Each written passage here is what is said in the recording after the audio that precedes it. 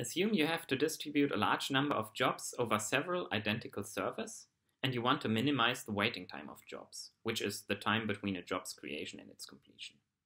It might be too costly to request the load of all servers before deciding which server to assign a new job to, or to route all communication through one server that distributes the jobs.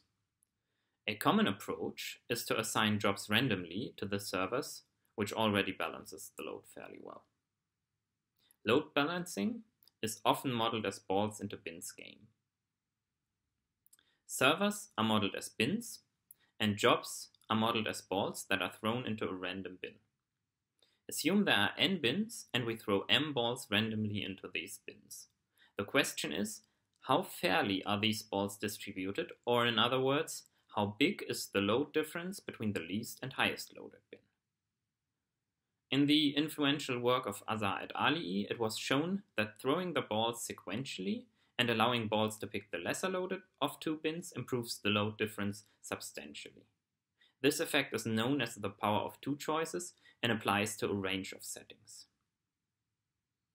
Our results apply to the parallel infinite setting, where we create lambda n balls per round and throw all balls we have at once.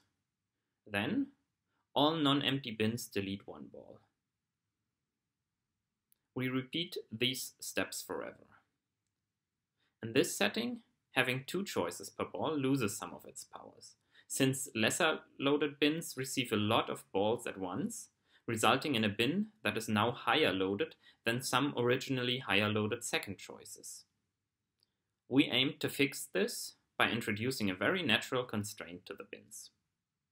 We assign all bins a finite capacity C. Each round, a bin accepts as many balls as possible and rejects the rest. All rejected balls are thrown again together with the newly generated balls. We assume that bins break ties by preferring older balls. This has no impact on neither the total number of balls in the system nor the average waiting time. We show that starting from an initially empty system, there exists an upper bound on the number of balls that we throw in any given round. This bound on the number of balls is proportional to the number of bins. With an arrival rate approaching 1, the first term increases and the second term becomes negligible. Then the number of balls is roughly inversely proportional to the capacity of the bins. However, for any fixed lambda, this approximation does not hold indefinitely. For increasing values of C, the second term dominates the first. Here we can already see that the capacity has to be chosen carefully. With this bound, we calculate the waiting time, which is the number of trials needed until a ball is allocated, plus at most C additional rounds until it is deleted. Note the following special case in our scenario. For infinite capacity, no ball is ever rejected, and since we do not use the power of two choices, we expect this to perform poorly. So to summarize our results, we show that there exists a finite sweet spot for the capacity, which depends on the arrival rate lambda. There are results from 2016 with infinite capacity to compare against. When balls arrive in batches of size lambda n and choose the lesser loaded of two bins in parallel, the waiting time equals the number of balls in a bin when a ball arrives there. With a suitably chosen capacity, we can reduce the waiting time both for constant lambda as well as for values approaching 1. Now let's have a look at the analysis. Consider the case where the capacity is 1. Since we delete one ball from each non-empty bin, all bins are empty at the end of each round. Therefore, we can fully describe the state of a system at the end of a round by the number of unallocated balls. This greatly reduces the complexity of the analysis. The underlying idea of our proof is as follows. Intuitively, the system should settle around an equilibrium where we create as many balls per round as we delete. For capacity 1, this can be easily calculated. Now assume that the current number of balls exceeds this value by 2n. Then we likely delete more than lambda n balls in the next round. This bias is sufficient to prove the following. If at some time t2 we have at least 2 m-star balls, then there must be a time t1 where we were at m star balls for the last time.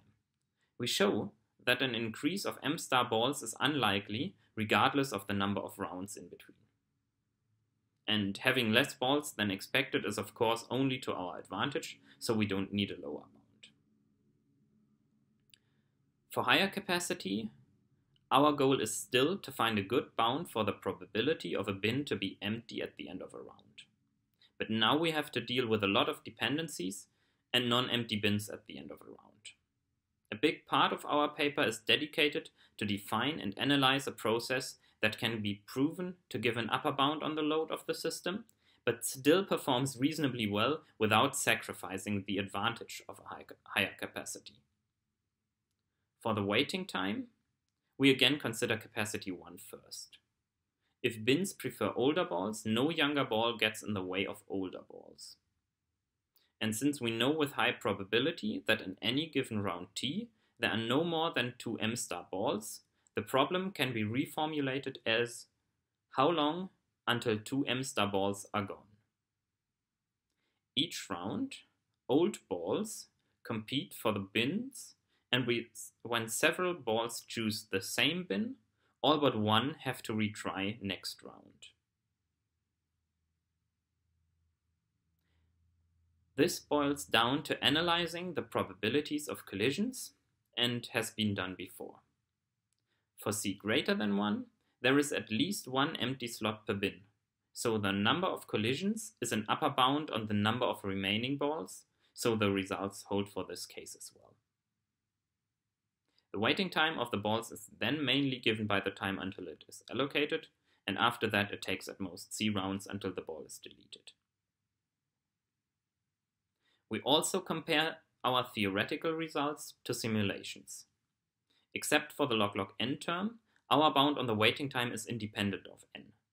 Therefore, we have simulated the system for a fixed n, but different values of c and lambda. As expected, our bounds, the dashed lines, are rather pessimistic since we did not optimize the constants. However, the simulations indicate that our bounds for the number of balls in the system are tight up to a constant factor, and for small values of c, we see that the number of balls is more or less anti-proportional to the capacity. And here we see the average waiting time in the simulation as triangles and the maximum waiting time as circles. Since balls can wait up to c rounds after allocation, for a fixed lambda the waiting time decreases up to a certain value of c, but then increases again. Our results capture this phenomenon, so we see that this is not merely an artifact of our analysis, but there actually exists a finite, non-trivial, optimal capacity c depending on lambda.